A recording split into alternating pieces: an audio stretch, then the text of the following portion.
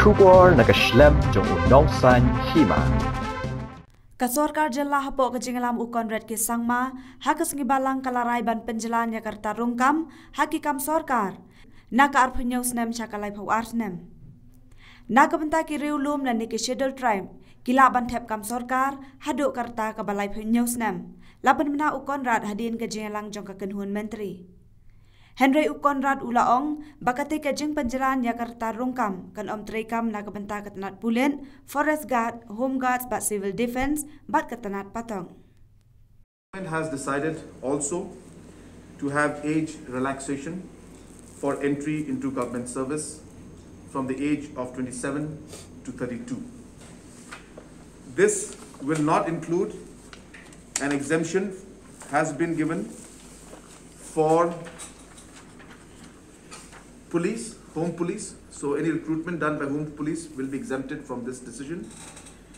Forest guards will be exempted from this decision. The home guards and civil defense will also be exempted.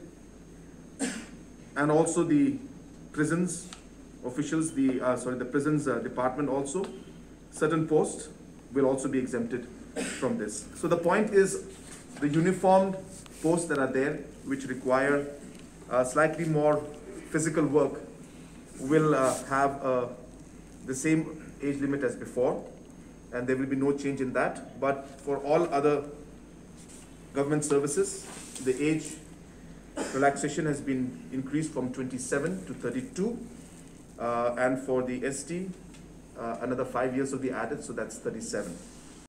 So obviously there is plus and minus to all.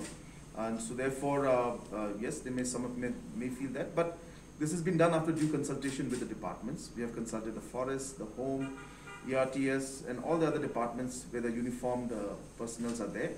And it is a matter of fact that there needs to be some kind of a physical strength, and therefore, obviously, as one gets older, then the physical strength gets lesser. So therefore, keeping the interest of the forces in mind and the ultimate service that they have to do to the people, the departments felt that they should be exempted from this age limit, and accordingly they said yes, there could be plus and minus, but there is more plus to the overall service to the people and the state and the departments by ensuring that the age limit is not increased in these the uniform service.